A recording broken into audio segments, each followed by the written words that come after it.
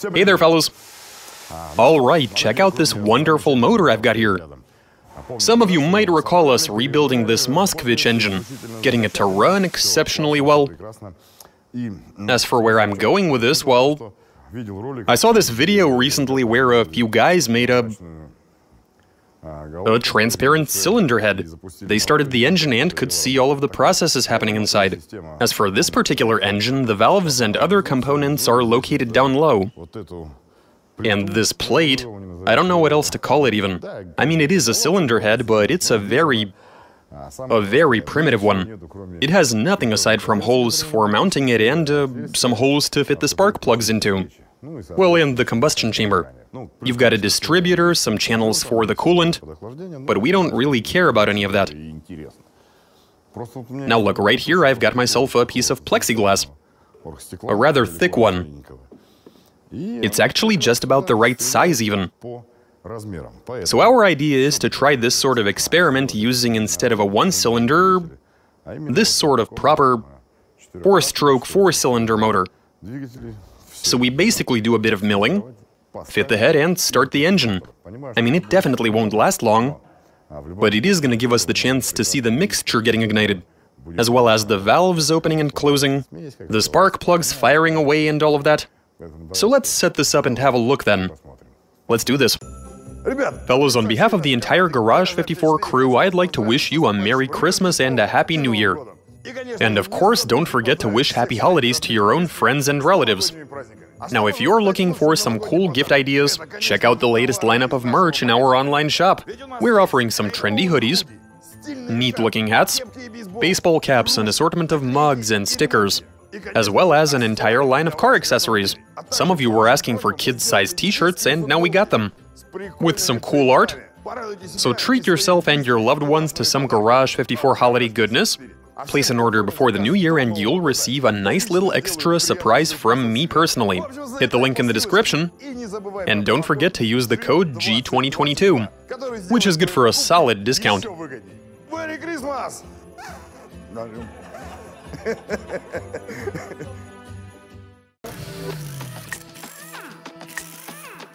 We see an engine run through a transparent cylinder head. Translation and voiceover by BMI Russian.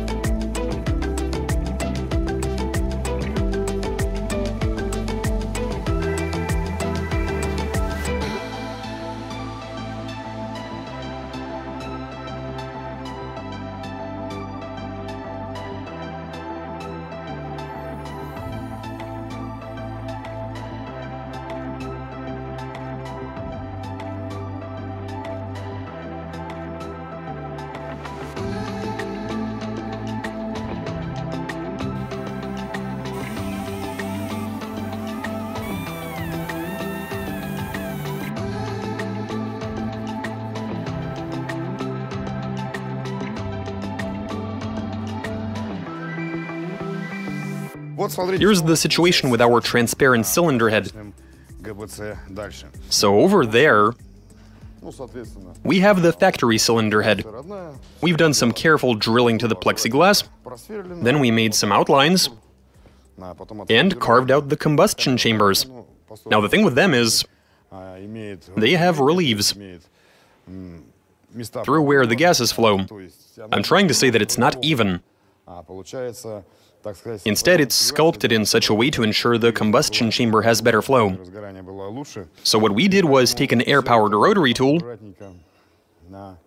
and carefully carve them out, sometimes even resorting to doing things by hand. I mean, it took a while, but we seem to have done a decent enough job. Now, unfortunately, the rotary tool is not going to give you a polished surface after your first go. Sometimes it'll burn the material, or carve in too deep if you push too hard. As a result, we are finishing the job by hand. At this point, I'm already using 1000 grit sandpaper. And I think we started this off with an 80 grit. Or maybe 100, then it was 320, 600, 800, and now I'm using 1000. Once we're done with this, we do the final polishing. Right here we used to have a crack that we filled with some resin. But then the next morning after we did that, we were surprised to see that the resin did seep into the crack, but it also sunk quite a bit, meaning we'll need to apply some more and grind it down. Now we all know what goes on in there, but not many people have actually seen it. Now I'm fully aware that it might not last all that long, depending on mixture quality, how it's gonna combust, and whether the pistons throw up any oil. But then such a transparent cylinder head will allow us to see all of that very clearly. So let's finish grinding it, polish it, and commence the assembly. Let's do this.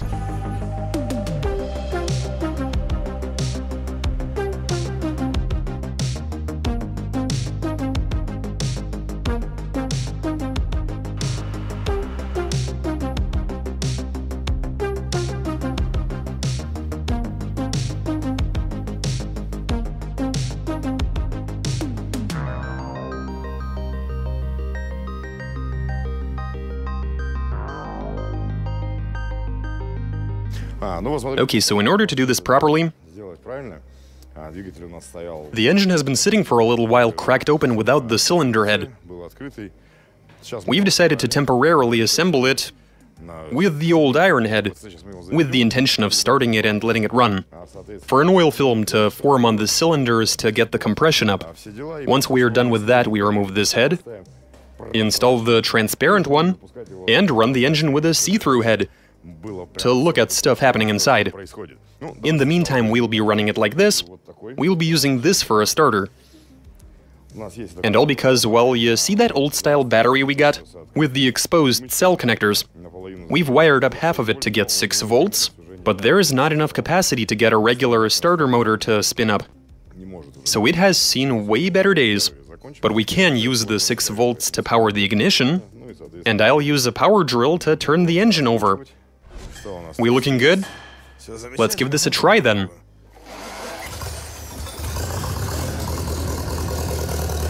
Fantastic.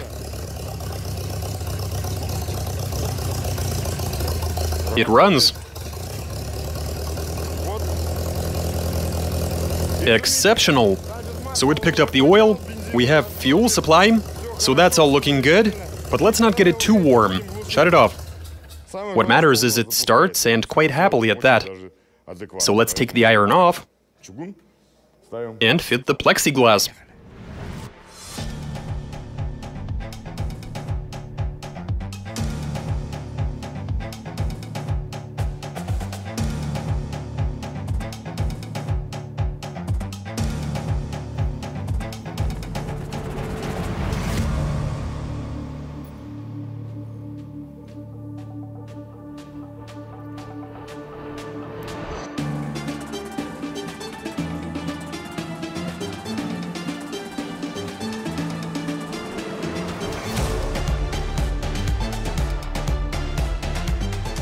So we fitted the distributor.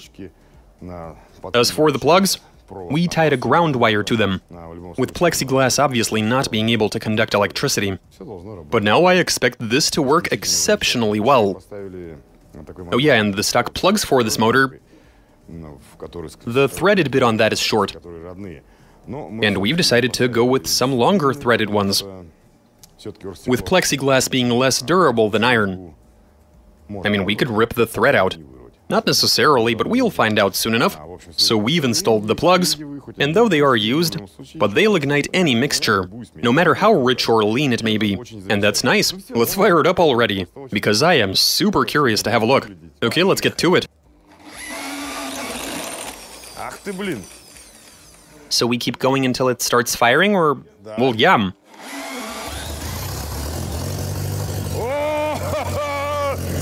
There we go. Don't give it too much gas. Oh, this is so cool. Shut it off. Switch it off, Vlad. Wow, it actually works. And you can see everything. But look at this. The edges are getting hot and bubbling as a result. You see those tiny bubbles? Now obviously plexiglass isn't designed to withstand this sort of heat. But then we actually saw something. How the sparks were igniting the mixture, and how the engine was firing away.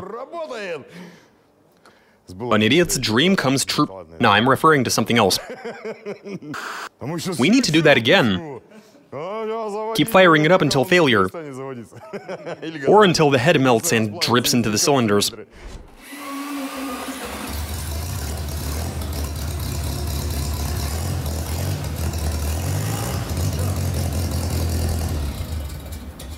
So there you are, you can see everything that's going on in there.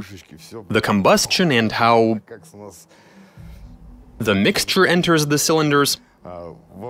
This is very nice. It all works, and you can tell that cylinder 4 is misfiring. We do seem to have spark, but perhaps the valves are maladjusted. Or we didn't tighten the head down enough on that side. We were being careful with that to prevent the plexiglass from cracking. I mean, despite it being so thick, it's still a bit fragile. And so if it were to deform, the thickness wouldn't have helped all that much. This can still easily crack. Anyway, the point is that you have an excellent view, everything works, and it looks fan-freaking-tastic. It's so mesmerizing that you can sit here looking at it for hours on end.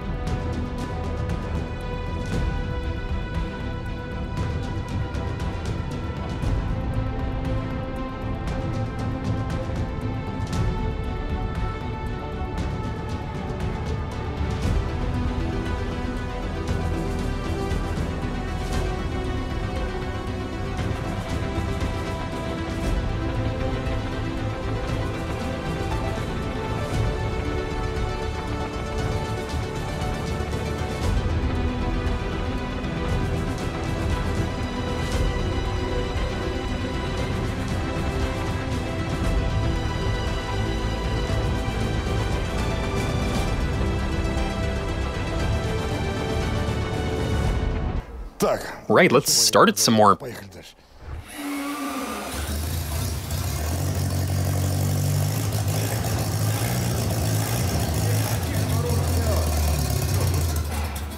Okay, why don't we... Now, before we were only starting it for very short periods of time. That was to keep it transparent, but then we can already tell that it's deteriorating. There's some kind of impurity here. Oil from the looks of it. Wow, you really get a good view when you have such a good view. But let's go ahead and fire it up again, because... Whatever, let's just do it.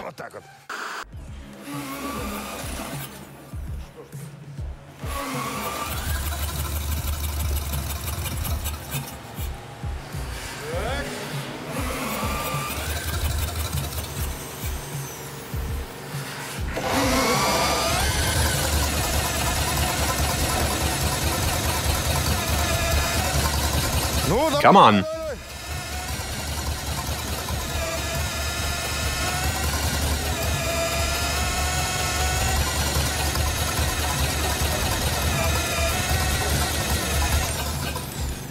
I have a feeling the compression is gone. You can see that there was some blow-by here, though I don't see that anywhere else.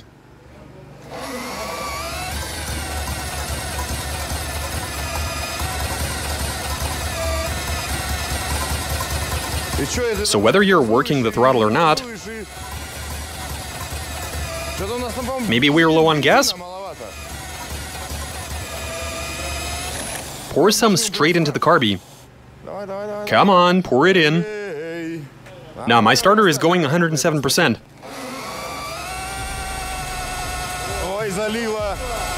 We flooded it. But then we can see what it looks like flooded. Give it some gas. Oh, come on!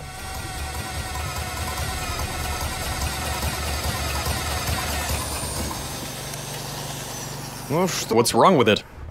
Well, guys, we were able to make this work. It ran a number of times.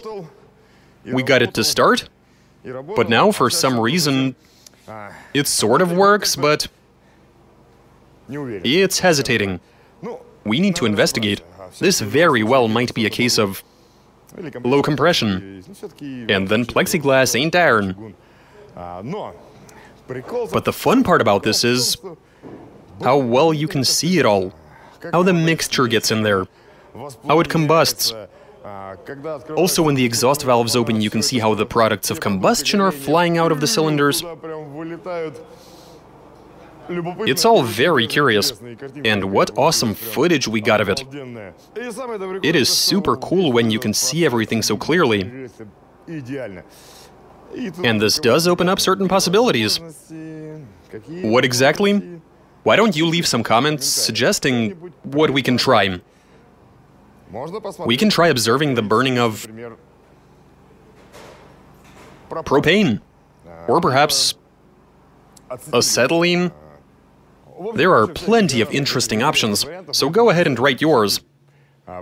We'll read them, have a laugh, and whip something up. Try and figure out how we can continue this. I mean, it is an interesting concept.